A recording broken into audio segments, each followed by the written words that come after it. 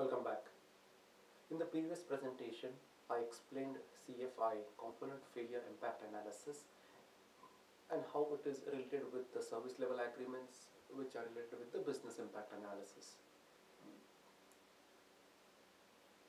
I also said that I use the three techniques together to give me a robust availability management framework.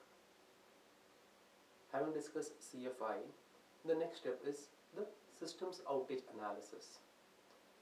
So we had constructed a IT service CI value chain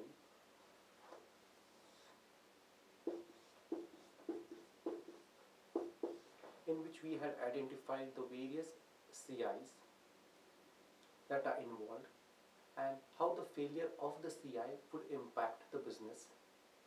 What was the time frame within which the CI or the entire value chain should be recovered, whether the backup procedures existed, and whether people have been trained in recovering the backup CI. CFI looks locally, it doesn't look at a global picture. In order to decide as to which CI should be allocated what resource to provide the right kind of backup, we should do a systems outage analysis. In the systems outage analysis, what we do is we consider a particular CI not from the IT service chain for one, but for all the IT service value chains that depend on it. So if I have a switch over here and my service 1 depends on the switch, I have a service 2 which depends on the switch, I have a service 3 that depends on that, a 4, a 5.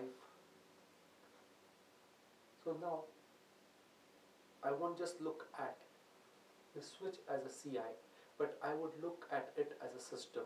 And when I say a system, I mean the switch plus the various services that are enabled by this. So this puts the CI into a much broader or a global outlook, wherein I can now understand as to how important is this CI to me. If I have these 1 to 5 services on it, and I know the business impact of each service, let's say for 4 hours, I would know that if I did not recover this CI within 4 hours, this would be the total impact on the business because of the lack of availability of this particular CI.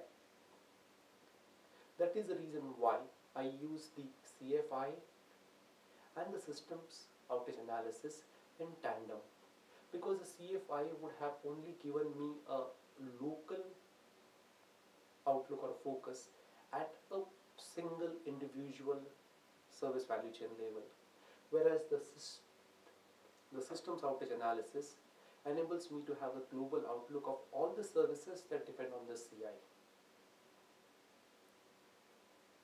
The third step in this is the FTA, or the fault tree analysis. So I'll cover this in the next presentation. Thank you for listening, and please be back.